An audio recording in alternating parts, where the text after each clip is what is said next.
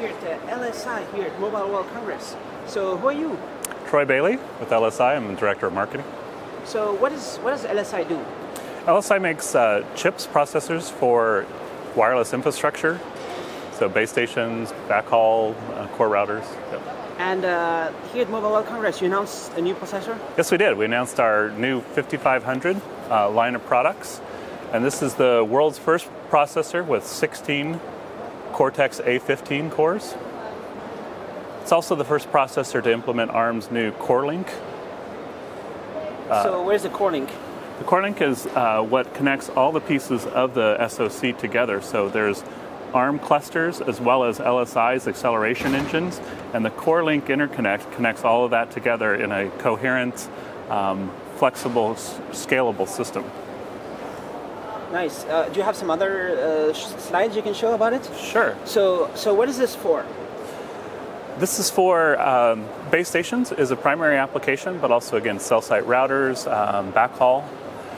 What's interesting about the 5500 and is relevant to the Core Link is it's very scalable. We can go with 16 cores, as we've announced, but we can scale that down to 2 cores or 4 cores and also scale the amount of acceleration engines we have. So this could go from, say, a macro cell down to a microcell to a picocell using all the same hardware.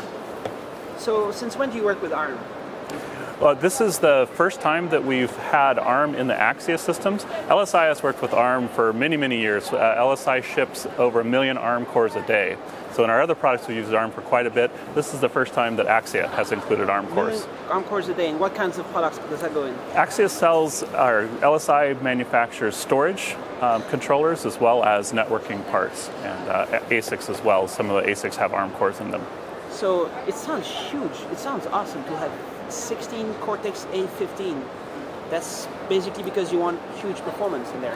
Right, well, when you look at, we're going to LTE, LTE Advanced, we need more and more bandwidth, more and more processing. You need more and more cores to do the processing. And ARM is a very good choice because of its infrastructure and because of its power efficiency. So how has those solutions been implemented thus far before this system? What are people doing? With ARM systems? No, what are people doing to support LTE and all that stuff today? Same thing, more and more cores, but our previous generation used PowerPC cores. We still have those. Other folks use other architectures. But, x86? Sometimes x86, but usually an embedded architecture such as MIPS, PowerPC, ARM. Which one is the biggest in this market? Well, ARM is by far in the mobile, in the handsets. So most of the handsets in the world use an ARM core. However, in the infrastructure, it's a new thing to use the ARM cores. But again, as we need more and more cores within the same power footprint, ARM is a very interesting aspect because of its power efficiency. But so which architecture was leading until now, today? Which one? I think it was a mixture. I think it was a mixture of MIPS and PowerPC would be primarily. So can you say a little bit about how it might be that the ARM core, I'm not sure if you're allowed to say, but could you say how using ARM in this solution could be the best solution for that? Well, I think it's one of the solutions. We certainly have PowerPC. People use the various things. Our customers were requesting this, and it makes a lot of sense in terms of ARM's very strong roadmap into the future, 64-bit and so on. Also the ecosystem, finding partners or our customers to find partners to do software, etc., is very strong with ARM and getting stronger. Do you have more slides you can show also? So this is, again, the overall architecture of our processor. It has CPU modules, again this time going with ARM cores, the Core Link interconnect. LSI has acceleration modules. We've also added an Ethernet switch. And we use a technology called the virtual pipeline task ring to route packets throughout the system to the acceleration engines, to the CPUs, depending on what type of packet it is, what type of a flow it is. And this is something that LSI, exclusive technology that really helps with performance. So you don't include a GPU because you don't need? No. GPU. So how is the chip different from some of these ARM processors that maybe other companies are doing for servers, let's say? Sure. Is it similar, or? Well, I think the difference lies in the acceleration modules. There's a lot of the tasks in networking can be done with a general purpose processor like an ARM CPU with software algorithms. But there's a lot of the workload that's very simple, You do it on 1 million packets per second.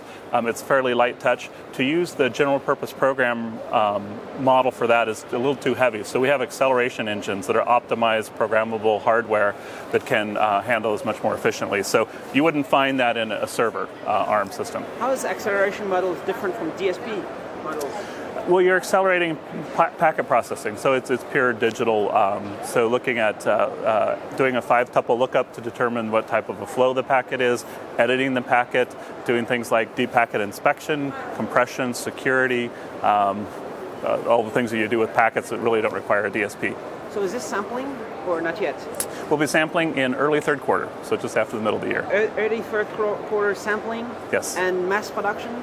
Typically it's a 6 to 9 month process after that to validate, and it also working with the customers to get their products ready to go out. So 2014, this is going to be all over the world? Absolutely. In which countries do you sell? Where does it go? We sell to the top manufacturers in wireless infrastructure, so this will go everywhere. Actually, LSI has announced that we'll be in about half of the base stations once these go into production. Half of all base stations for all LTE, 3G, 4G, and all that? Half of the new base stations going out will have Axxia processors in them. And thanks to your solution, there's less power being used, I guess. Yes. And better performance. Right. That's good for our planet.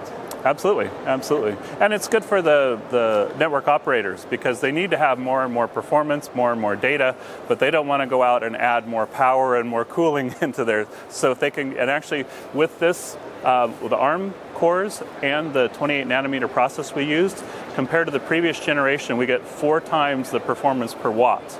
So with the same power footprint and cooling in the base station, they can get 4 times the data handling performance. So big benefit there.